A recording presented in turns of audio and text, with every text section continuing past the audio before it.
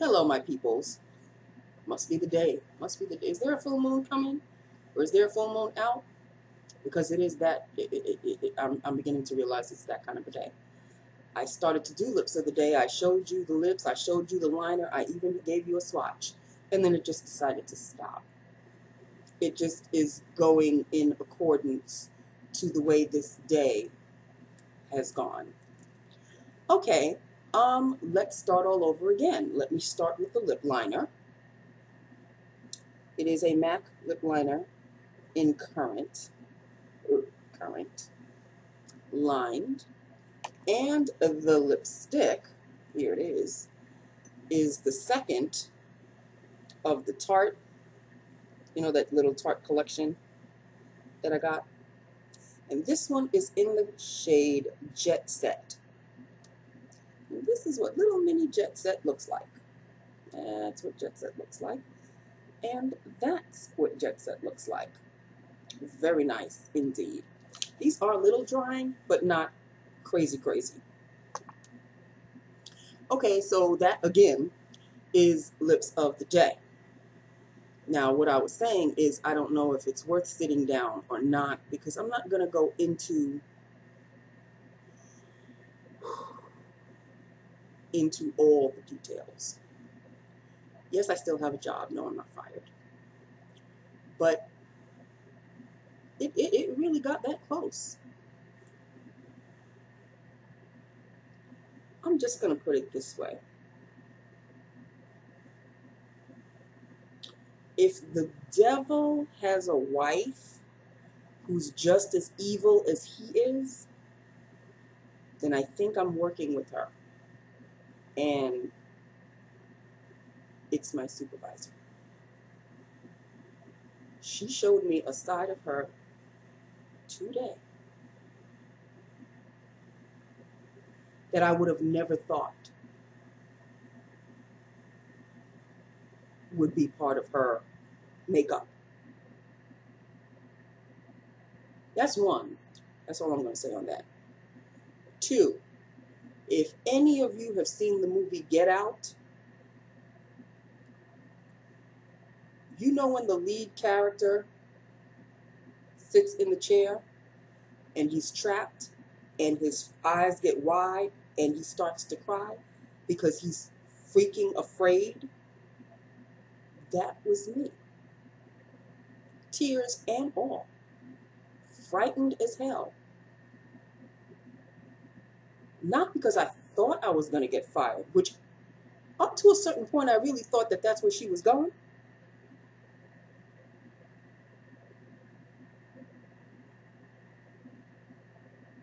But I felt trapped. And I felt, what is the word I'm looking for? Not disrespected so much, but completely and utterly misunderstood. This woman has a picture of me in her mind. I don't know what it is. I don't know where she got it from. But in all of my years of being a receptionist, I, honest to God, don't think I've ever disrespected someone. And when you are called into the carpet, which is what happened, and you want to try to have a conversation is two people speaking. And when you see that there's a pause in the conversation, or in what this person is saying, and you want to interject, and that person tells you, "Don't you dare interrupt me," just like that. All I did, and I think it was just a reflex reaction. All I did was my eyes must have bugged out, And all I said was, like that. And she freaked the fuck out. I really should have, if she really wanted to fire me, she could have done it right then and there.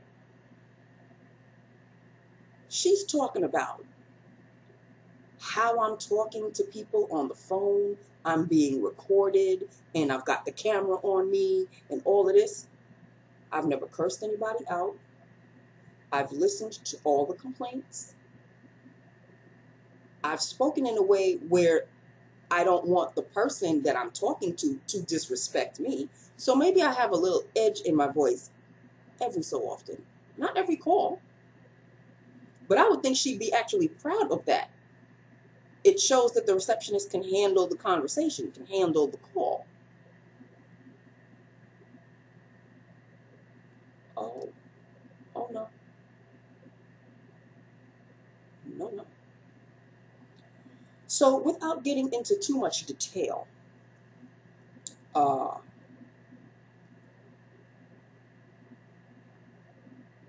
when all was said and done, oh, and there was somebody else who was brought into the conversation as well. And I think she comes from the movie Get Out too. If y'all have seen the movie, remember the woman in the window? And she's going, no. Uh-huh. I think that's the other one. But my supervisor and her worked together. I honestly thought that she would be a partial bystander because my supervisor brought her into the conversation. And apparently she's in accordance with my supervisor. Everything my supervisor thinks that's wrong with me, she thinks that's wrong with me. I barely, if ever, deal with that woman. So what is she disagreeing about? What is she disapproving about? If my supervisor tells her to jump, she will ask how high. So I kind of got that. Okay. So now I think I know where I stand. I think I do. But when I tell you I am frightened,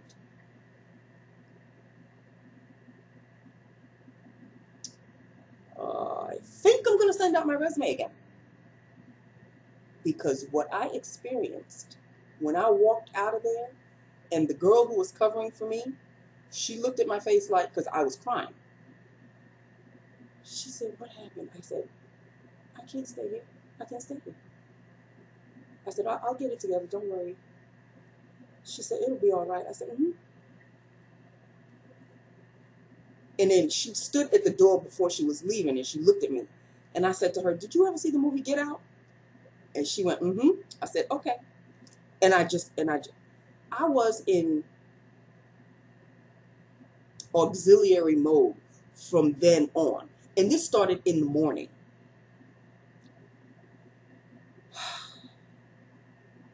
I'm not going to get into the details. I want to, but at the same time, I'm not going to. It's too long, it's too lengthy, it's too ridiculous. But I thought that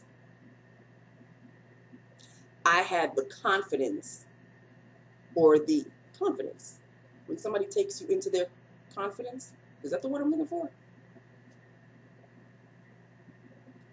When I just thought I had a different relationship with my supervisor than I thought I did. And apparently that's not the case. So, okay, I now know where I stand with her. When I tell you I am going to do my damnedest to never ever have to talk to this woman and have her want to talk to me about anything other than maybe do this, do that. And that goes for the other one too. The other one is a little bit more reasonable. my supervisor is the devil's wife. I don't think I've ever seen evil. I think I experienced it today. That's really all I'm going to say about today.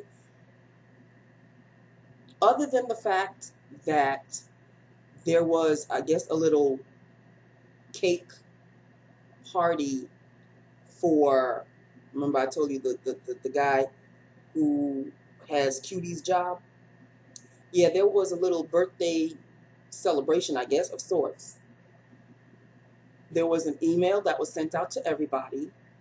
At 3:50, please all meet in the kitchen. Now, I'm so fucking frightened that I don't know if that includes me, if that doesn't include me. So I opened the back door. I closed out my phone and I opened the back door. And I looked to see if everybody had gone into the kitchen. And there were still people sitting in their desk doing work, including my supervisor who was still sitting at her desk. I said, oh, okay.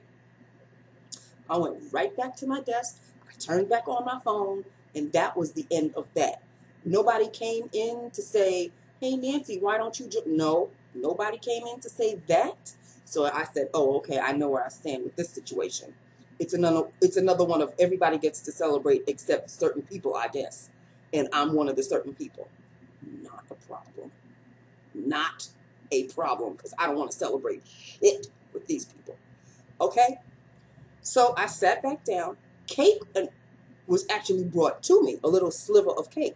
But you know when you are so disgusted and so you just feel some sort of way. I ate the cake. Don't ask me what flavor it was. Don't ask me if it tasted good, if it tasted bad, if it was poisoned. I don't know. I ate it like a robot. And I moved on. Because now I have to be aware that my voice is being recorded on the phone. I've got a camera above me that records every movement I make. So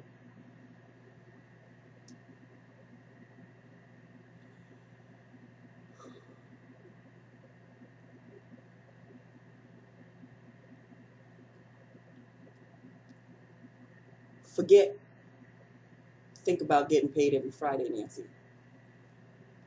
Is it worth it? I'm trying to answer that question.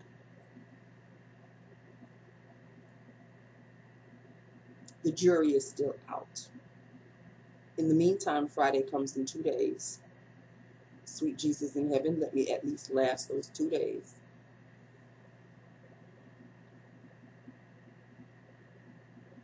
I really can't say anymore. I can't say anymore. Just every time you see the movie Get Out, or you see a poster of the guy's face in utter fear with his eyes watering, think of me. Because that was me today. Okay?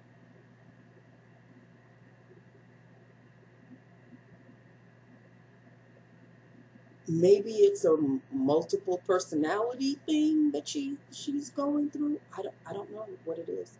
Maybe the tension of her position is getting to her in some sort of way. I don't know. I honest to God, do not know. All I do know is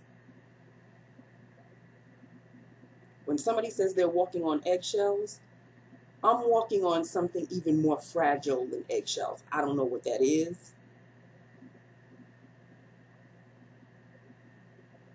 I don't know what that is. But I'm walking on that. Because eggshells are stronger than what I'm walking on.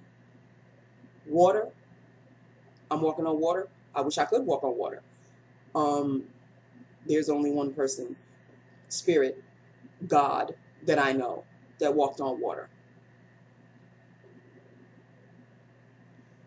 I've got to go now because I think I'll be in this kind of state all night.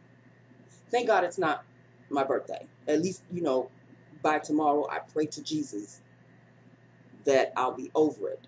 But now I'm in such a state and fear of this job. Nobody should have to go to work like that. Nobody should have to go to work feeling absolutely terrified. And I'm not talking about terrified like a gun is going to be put to your head or anything. I'm talking about terror in the sense that you do not know what is waiting for you at the other side of that door when you open it and you go in to do your job. You don't know what to expect. I don't know what to expect. Because the woman that interviewed me and spoke to me on the phone and kept telling me that, oh yeah, you know, you're the person right for the position, and I like the sound of your voice and all of this. I'm telling you, that's not the same woman. That's my supervisor. Maybe she's got a twin. I don't know. But the one that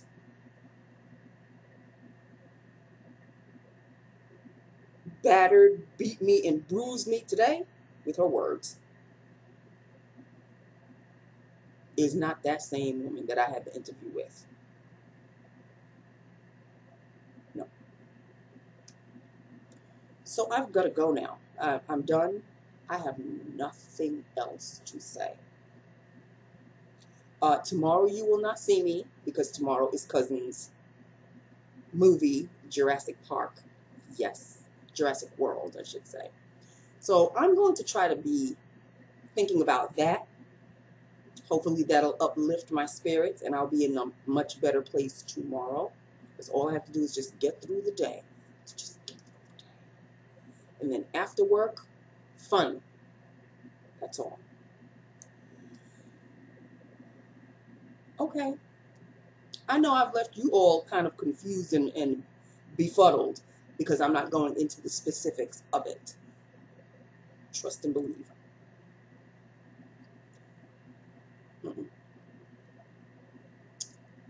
Just know that there is evil out in the land.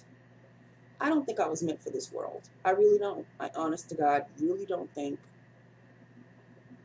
that today's world, not for me. Not for me. Okay, that's it. I'm leaving you with that. I love you. I love my YouTube family. Hit me up. Let me know what you think. And I will talk to you on Friday. Okay, I will talk to you on Friday, not tomorrow. Talk to you on Friday. I love you. Bye now.